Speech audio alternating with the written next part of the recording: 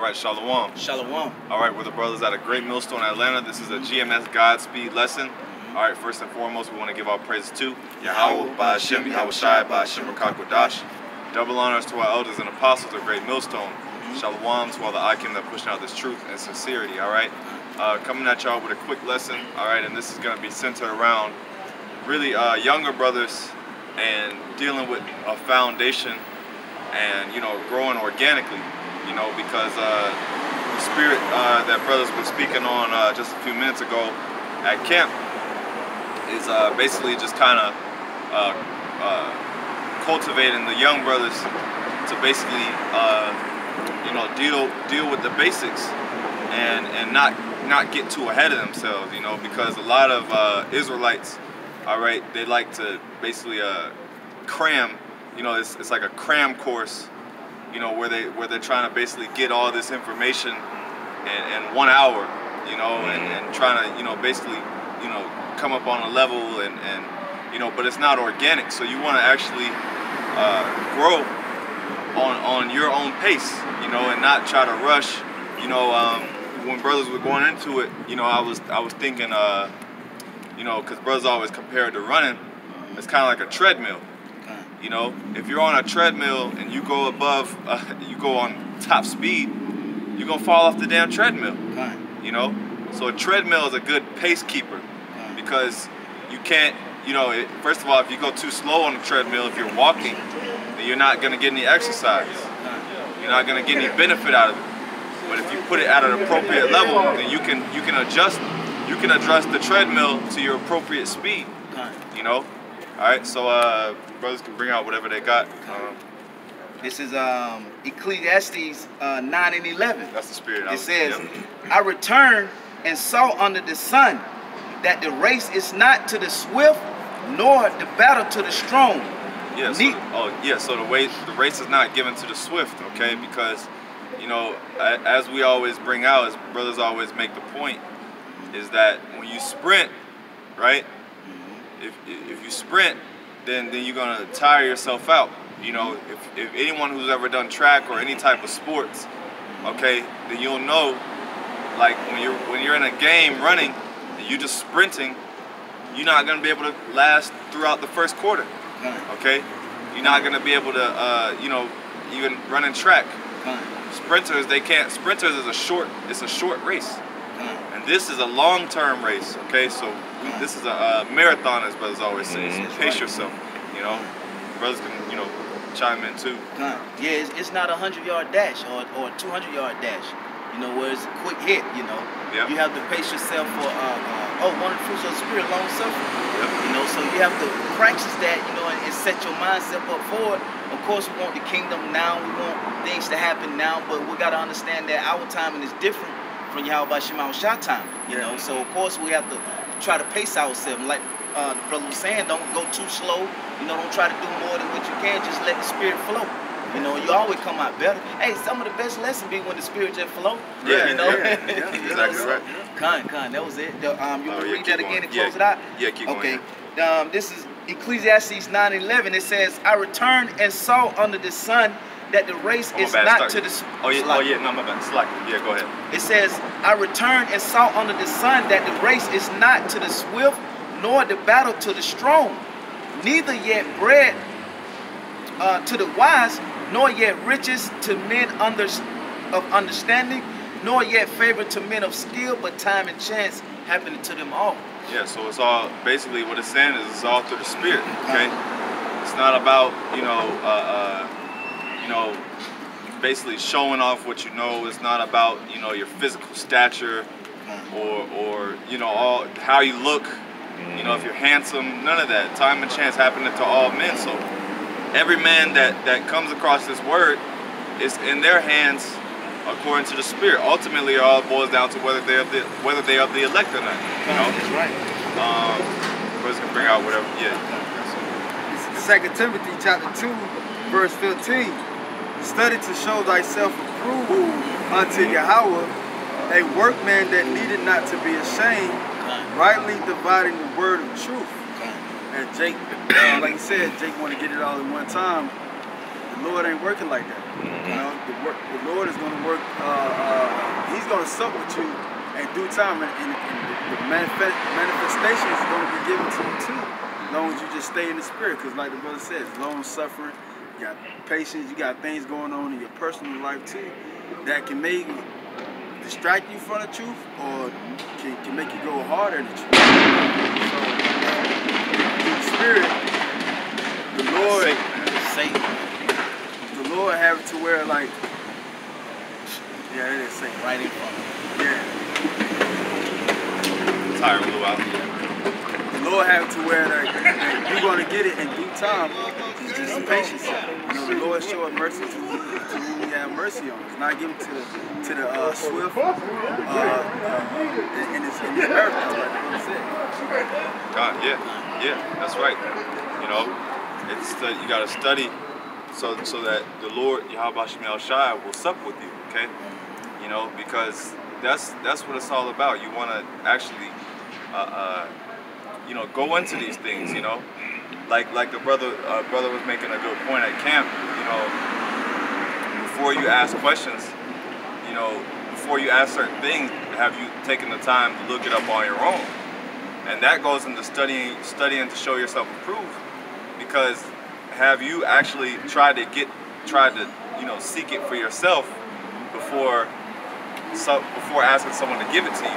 And I got something real quick. This is Acts 8:30. And Philip ran thither to him and heard him read the prophet Isaiah, and said, "Understandest what thou readest?"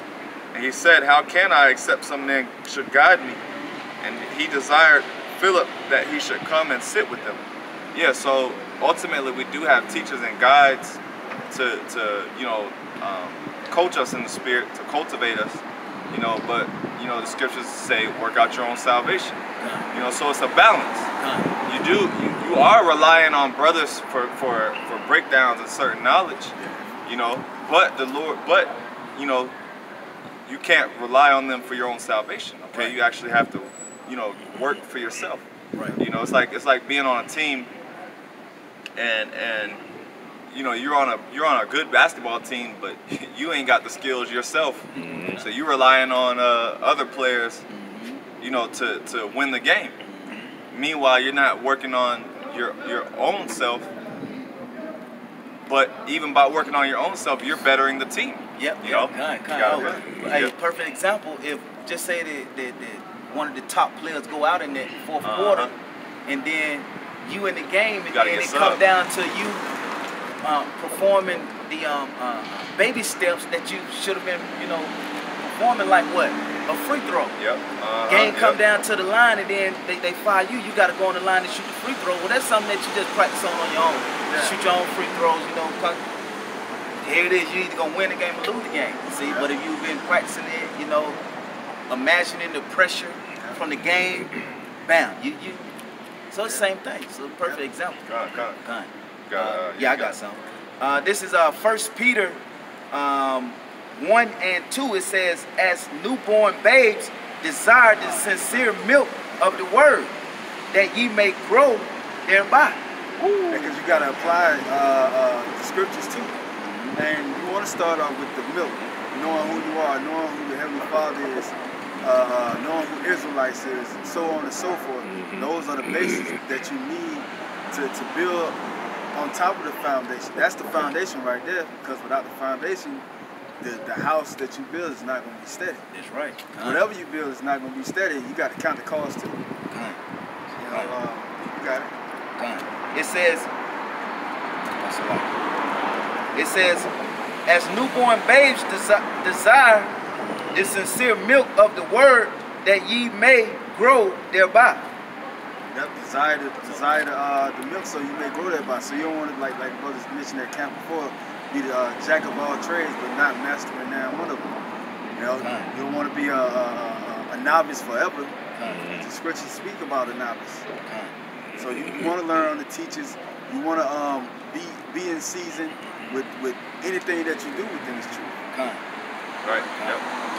You got any more on that? Nah, that was it. Got something else? Let's see. This is Hebrews 12 and 1.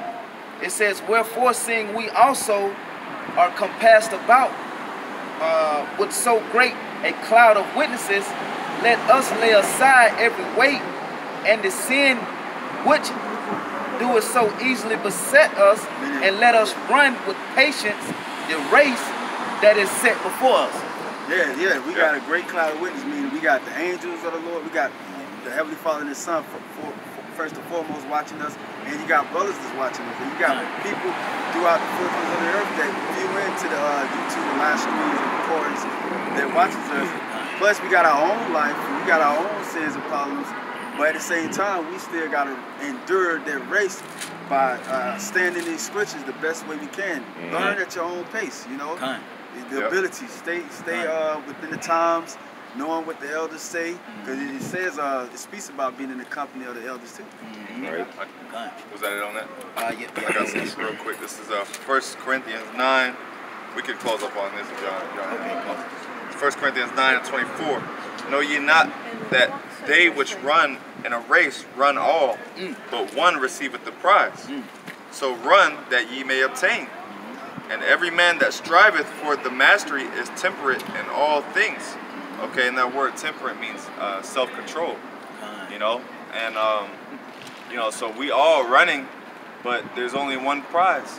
You know, and in this case, each and every individual man gets the same prize. That's right. You know, and it's just a matter of finishing. It's not about who finishes first, who finishes last.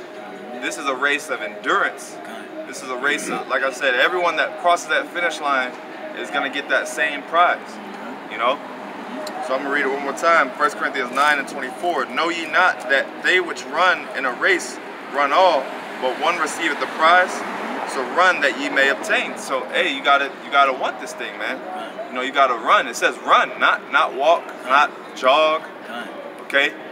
You know, run at a good speed that's good for you. You know, it doesn't say sprint either, okay? And every man that striveth for mastery is temperate in all things. Now they do it to obtain a corruptible crown, but we an incorruptible. Yeah, and you know, this is talking about, you know, this is in verse 24, it's basically comparing it to a real race where only one man gets the prize, but it says, 25, it says, now they do it to obtain a corruptible crown. So yeah, these races these physical races where one man gets the prize, he gets, you know, a gold, you know, the Olympic gold chain. Usain Bolt, you know, he gets a big gold medallion, but that's it. You know, but it says, but we an incorruptible, you know, because ours is what? Eternal. It's the heaven. That's right. The kingdom of heaven. That's right. It says, I therefore so run, not as uncertainty, so fight I, not as one that beateth the air. All right, you know, beating the air like someone that's just boxing. You know, you just beating the air, wearing yourself out. It says, verse 27, but I keep under my body and bring it into subjection, lest by any means, when I have preached to others, I myself should be a castaway. Yeah, so at the end of the day, it's about bringing our members under subjection, you know, and growing, you know, each on an individual level, you know, and relying on the body at the same time, you know. So that's, you know, pretty much it. All right, we'll close that. If y'all brothers had any closing points, sir. Nah, I think that's it. We hit the point. That's it. All right, so we're going to close out by giving all praises to YAHAWAH, BAHASHAM, YAHAWASHI, BAHASHAM, Devil honors to our elders and apostles, great millstone. Shalom. Shalom.